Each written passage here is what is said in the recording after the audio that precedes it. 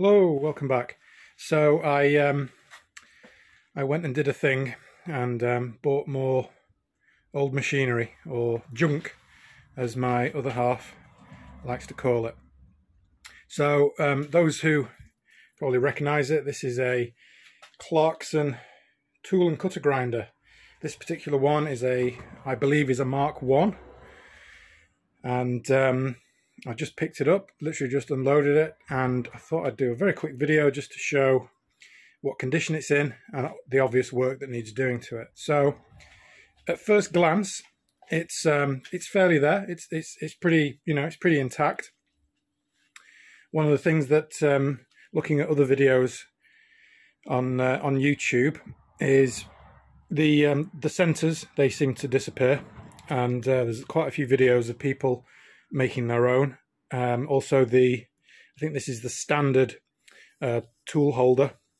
There are different versions of it, but this is the standard one.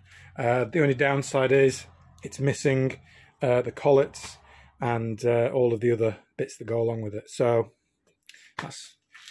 it's a bit of a problem, but not a major problem. We can always make them. It's missing the guard on this side, and the nut and any additional spindles that go on there. The other thing that's missing is the handle that I'm going to call, I don't know which way around the axes go, but I'm going to call this one, I'm going to call that one the X, and I'm going to call the other one the Y.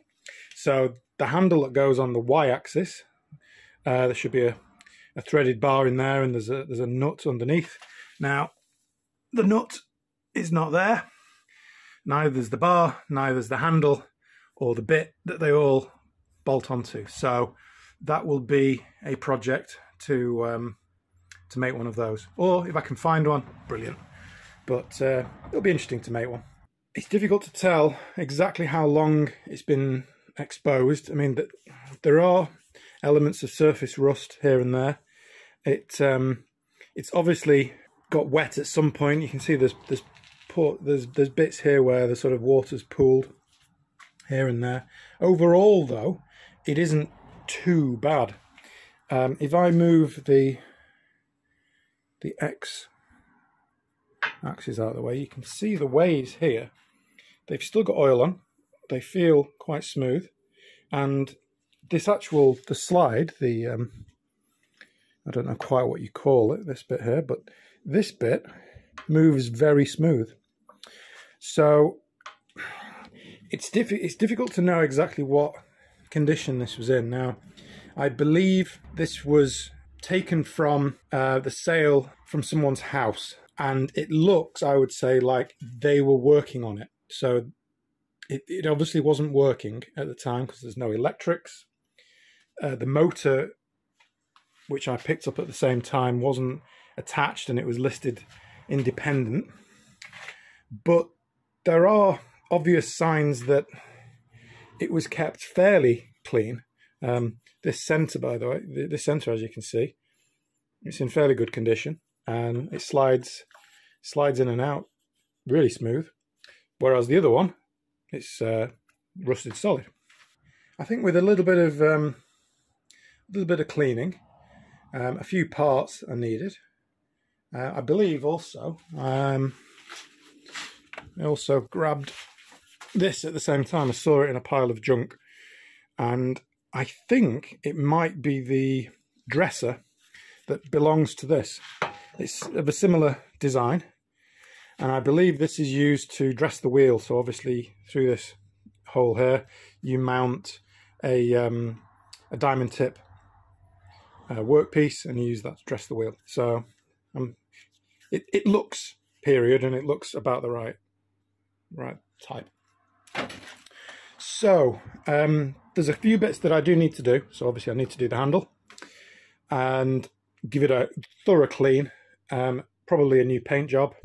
The bearings in the spindle feel quite good. Obviously I believe it takes oil in there, so I think that should be an oiler instead of a nut. But obviously I'll check the bearings out. The pulleys are on the spindle end and the motor end, but there is no belt. And the The motor is a 3-phase half horsepower.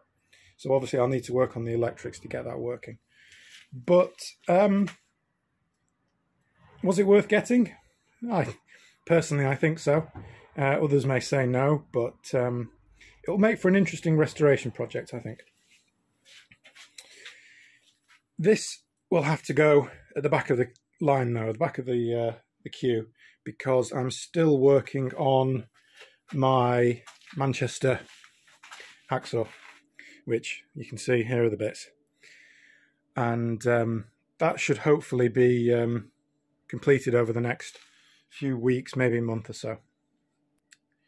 Anyway, I just thought I'd do a very quick video just to introduce this new piece of junk.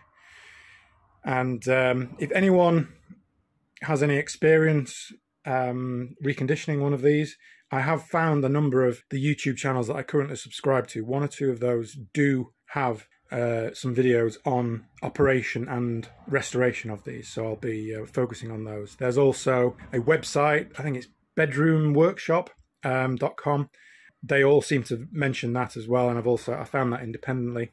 So that seems like a good source of information. So before I do anything and screw things up, I'll be doing more research and looking into what I need to do. I believe there's a manual available on that website, so I think my first thing is to grab that.